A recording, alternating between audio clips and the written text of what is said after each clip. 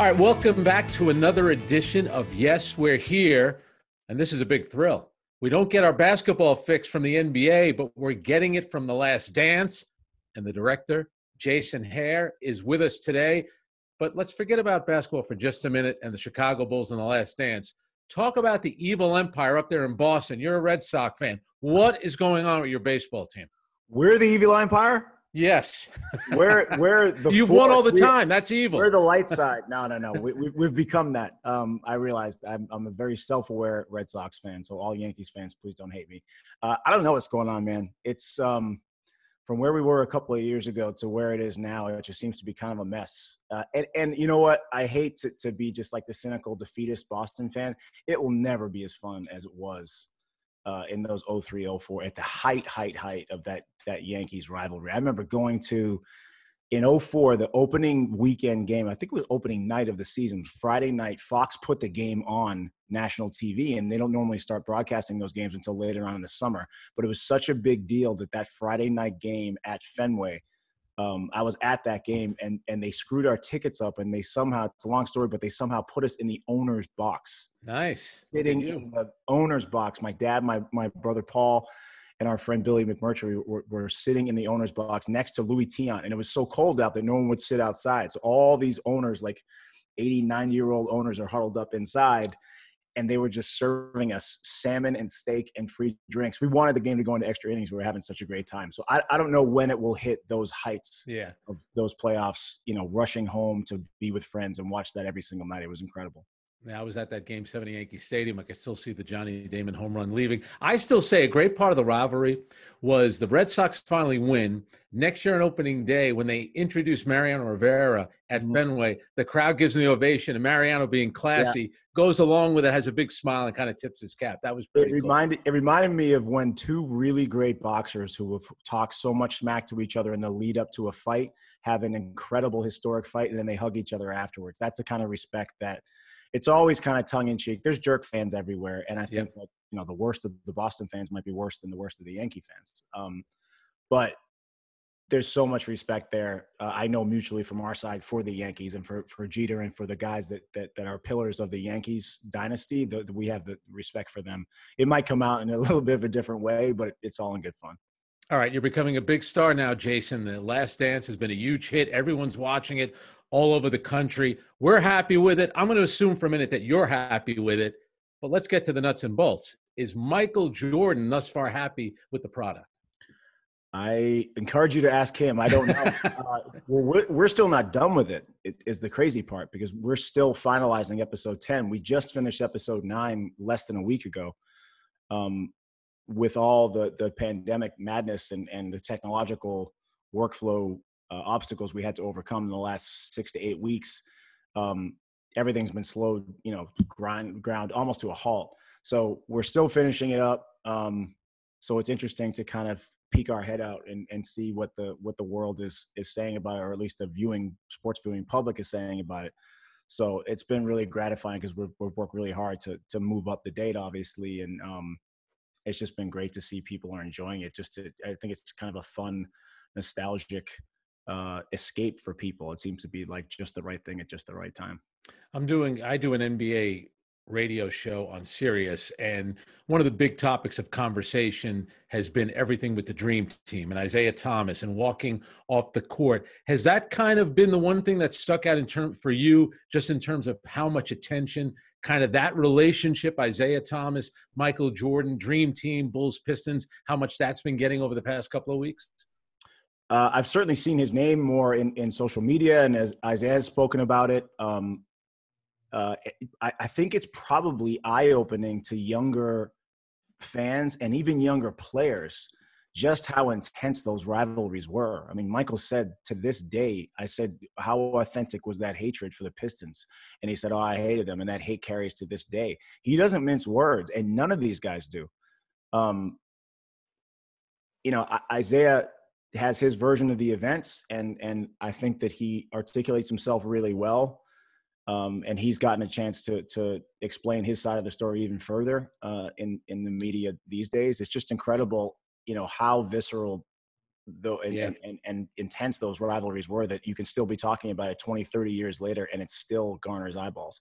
Yeah, I've texted him a couple of times, and last week I said, "What are you apologizing for?" I mean, that was the image that you guys wanted in Detroit. You embraced the idea of being the bad boys. The one thing about them walking off the court there, and I think, I thought you guys did a really good job telling the story. So for people who are talking about, well, is it going to be fair? Is it going to be too much slanted towards Michael Jordan? I think that you guys did a fair job at that because, number one, you showed the Celtics. Then you had the Pistons, but more importantly, you gave Isaiah Thomas a chance to explain it. How important was that for you, a documentary about the Bulls, to make sure that both sides were told? Paramount concern. It would be tough to turn down access to Michael Jordan, especially coming from the era that I came from. I was 8 years old when he was a rookie. So he's kind of the holy grail of stories you would want to tell of that era in sports. But if there were certain restrictions that were made and we weren't allowed to pursue storylines or pursue interviewing characters, then I would have had to say no. And we always had permission and carte blanche, and we were encouraged to tell every side of the story because Michael and his closest advisors, I think, are smart enough to know that viewers are savvy and they'll see right through something that's going to be thoroughly one-sided. So of course he's going to be the hero in a lot of these stories because the things he did on the basketball court in a sports sense, I think heroic is bandied about a little bit too often these days, but he's going to be the victor in a lot of these stories because he won. But I think you'll see as the series goes on, and especially next week, we're really confronting the stuff that I wanted to confront to satisfy that need to be a responsible, comprehensive telling of the story.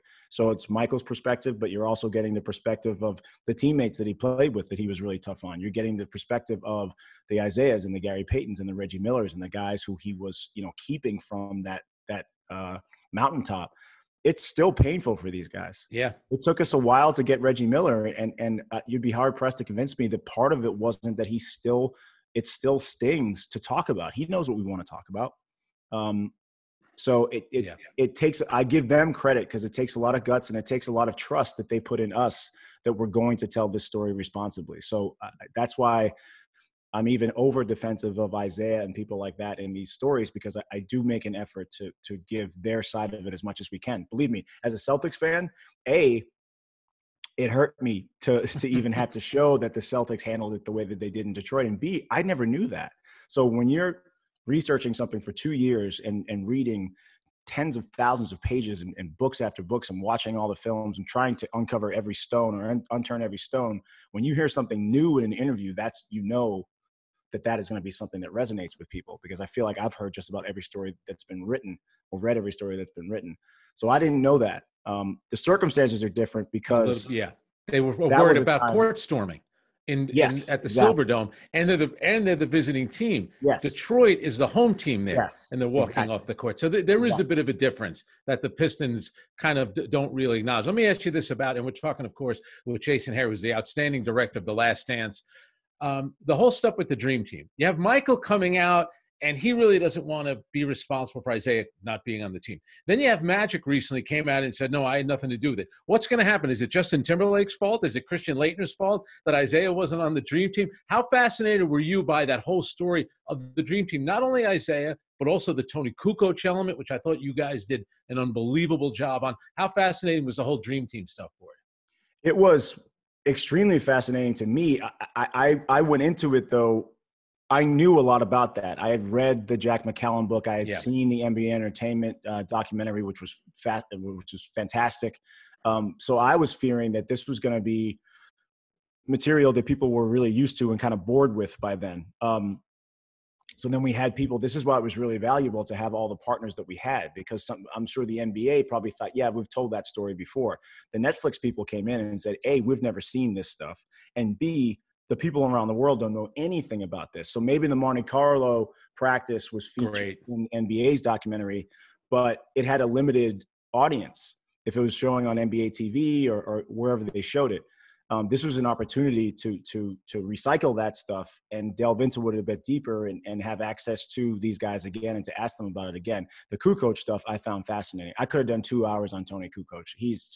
Because of the reputation he had when he came into the league as being quote unquote soft. And it took him, he had language barriers. He was a very young kid himself. His family was in great danger back home. He kids, and he had parents and brothers and sisters there. And I asked him about that reputation of being soft. And he said, soft. I had shells being dropped on my house when I was a kid. He was pulled out of his home when he was 14 or 15 and put in a dorm room to shovel snow and play basketball all day. That was all that they let those kids do when they were identified as being potential Olympians to represent Croatia. So he is one of the most mislabeled athletes I've come across in terms of his softness being part of his narrative, because he's the opposite. Yeah, I thought it was really unfair. My thing was, okay, what if they traded places? If Scottie Pippen had to play for Croatia and then Tony Kukoc is playing for the Dream Team, the results might have been a little bit different. But of course, a lot of that centers around Jerry Krause. And Jerry Krause now isn't around to defend himself. Once again, I think you guys do a fair job getting sound from Jerry Krause and having him try to explain himself, after the fact. But when people talk about Michael Jordan, I think the one thing that you guys done, which is very fair, there are certain cases where he comes across as a bully. Now, Krause gets a little blame here. Why are you coming out and saying, Phil Jackson, this will be your last year? And any chance he gets, he kind of pokes Scottie Pippen and Michael Jordan through the media. What about telling the story about Jerry Krause, a gentleman who's no longer with us? It was important to me to get as much sound as we could from Jerry in the doc, and to have him be as vibrant a figure as possible. He's no longer with us, and maybe we should have made it clear at the beginning of the documentary that Jerry is not alive, and that's the reason why we didn't do an interview. I felt that would become evident as the series progressed. I think David Halberstam said it best. He said, I forget what the exact quote is, but it was that Jerry deserved more credit than he got, but he thought he deserved more than he actually did. So he was stuck in the middle, and he couldn't get, part of it is Michael ribbing him and saying, those are pills that you take to keep you short and all that. That's almost a camaraderie element in locker rooms. If you're not getting those kind of jokes, if you're not being referred to, it would be more disrespectful for Michael to just not even respond to Jerry and look straight past him rather than to rib him. A lot of the times that's how Michael shows affection and friendship. I'm not saying that he and Jerry were the best of friends. You can see what he said about him all the way up until his Hall of Fame speech. But I think that the ice has thawed a bit with all of these guys with Jerry's passing. And I think that the farther away they get from that time, the more they appreciate the vital role that Jerry played in building those teams. The only piece that was in place when Jerry came in to be GM was Michael Jordan. And it's an enormous piece. Maybe it's the biggest piece in the history of the NBA puzzle. But he had the foresight to know that Tex Winter was an offensive genius and that he wanted to install the triangle. He had the foresight to see something in Phil Jackson that nobody else saw. Phil got laughed out of many NBA offices when he tried to interview to be a coach. He made gutsy trades. He traded Charles Oakley, Michael's best friend, for Bill Cartwright. Yeah. He saw something in Scottie Pippen and Horace Grant that few people saw. He got John Paxson. He got Steve Kerr. He got all of these little pieces that made those championship teams what they were. So I hope that by the end of this, people appreciate the role that he played. And I can guarantee you by the end of this, you'll see some unlikely voices offering him superlative praise. All right, Jason, how many sit-down interviews did you do with Michael Jordan, and how much footage do you have of just those interviews that you did with him? We did 3 interviews with him, and we have 8 hours of interviews with Michael. So how do you go through all that? With joy. It was incredible. to sit there and to listen back to. I remember the first one we did, and obviously you plan extensively for these things because you have a limited amount of time, especially with a guy like Michael, who was only contracted to do 2 interviews and ended up giving us 3 because we just had so much that we needed to get to. But after the first one, which was in June of 2018, we did it down in Florida. My brother lives down there in Florida. I golfed with him the next day, and then I flew up to Boston to see my family for the weekend, just to take a few days. I think it was over 4th of July weekend was after that.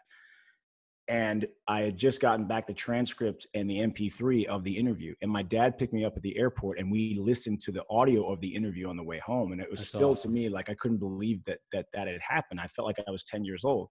And I'm certainly not jaded by that at this point, but luckily it became more and more routine to go and interview him and to get the stuff that we needed. And also in the moment, you know this for what you do, you have to lock in. There's no time to think of anything else.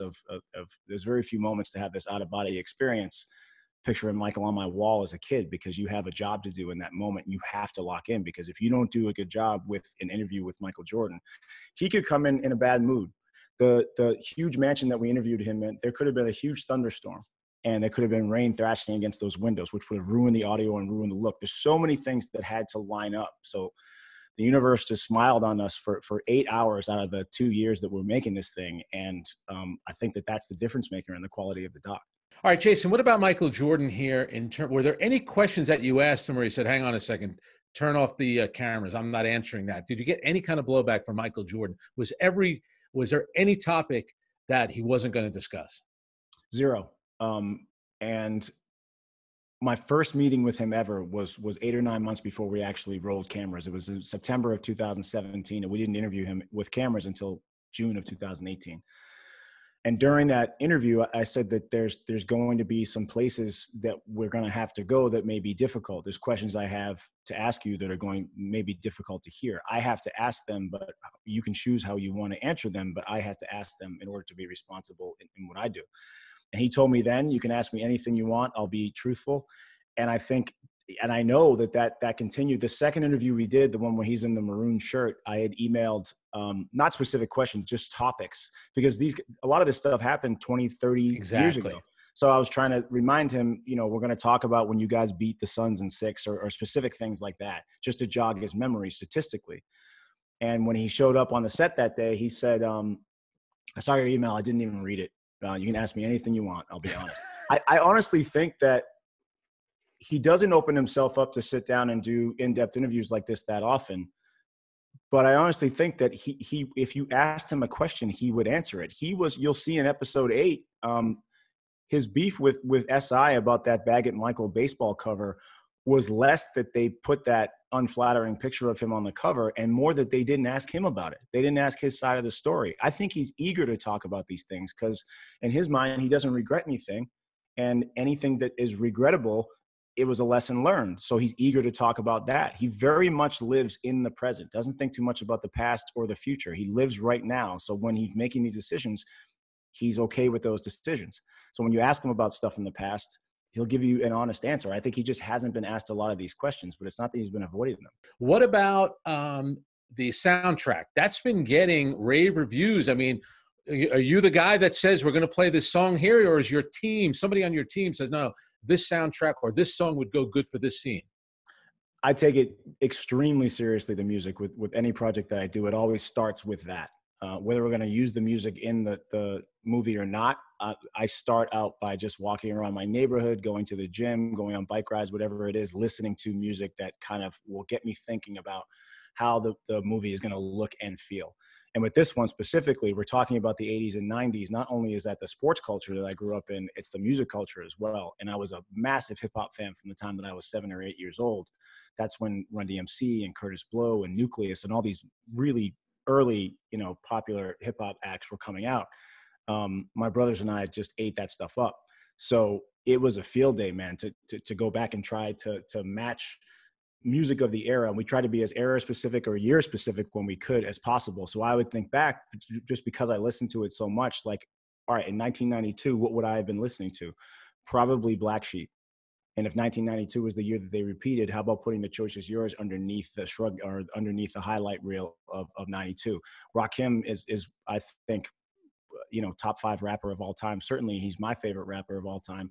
And I think that he changed hip hop culture the way that Michael changed NBA culture. So I knew always that we wanted to use a Rakim song for Michael's rookie montage to try and match up those eras. So it's not that Michael was hip hop, because I don't think he even listened to that a lot, but I think the culture was, and it's just kind of a fun wink and a nod to people who appreciate that culture that we're trying to match these things up. So it's been probably the most gratifying part of the process for me is how people are responding to the music, because I didn't expect that it would resonate with people the way that it has. Yeah, one final one before we let you go. You're a Boston guy. You grew up right in the shadow of Boston College. You attended Williams, which we didn't know that Williams was such a big NBA place, because Duncan Robinson, who's now with the Miami Heat, started at Williams, ended up transferring to Michigan, but is in the NBA. You did The Last Dance, but there's another famous Williams graduate. That, of course, George Steinbrenner. How much of a presence on the Williams campus is George Steinbrenner? I never saw him on campus. He was incredibly nice I played baseball there, and he was incredibly nice to the baseball program. So we we're a tiny D3 school. It's a step up from a high school all-star game, right? But Yeah. he gave us the usage. We played our home games. We had a 2-week trip through Florida every year for spring training or spring break for us, but it was half our season we had to play down there because of the weather. And he gave us the use of the Tampa facilities. So this is while the Yankees are in spring training. I mean, we had our guys taking batting practice next to Jeter, and this was in Wow. '96. Like Jeter was a young kid just coming up. Um, all of the Yankees were there using all the same facilities, all the bullpens and that. There's a huge complex in Tampa. He let us play our home games there. So these teams and the teams who were playing us were thrilled about it too, because they could come in and take BP next to these guys. We were staying in really bad motels. We had no money, and we were funding our own trips. This is not like a big time program. When we got to Tampa, George Steinbrenner let us stay in his hotel. We were staying 4 guys to a room in these little motels, and then all of a sudden it was 2 guys to a room in the Hilton or the Hyatt or whatever he owns down there. He let us come to the complex. He gave us a tour. He told us to go into the gift shop and take whatever we wanted. He could not have been a nicer guy. So I know that he's vilified in Boston, and I grew up thinking of him as this villain figure down in New York. But I will forever have a completely different view of George Steinbrenner after my experience with him. There it is. Jason Hehir, he admitted he's a closet Yankee fan. It was good to end the interview on that. Jason, we really appreciate it. Keep up the good work. Congratulations. The project is incredible. Everyone is enjoying it, and we'll catch up with you soon, okay? Thanks so much. All right, that's going to do it for Yes, We're Here. We'll see you again.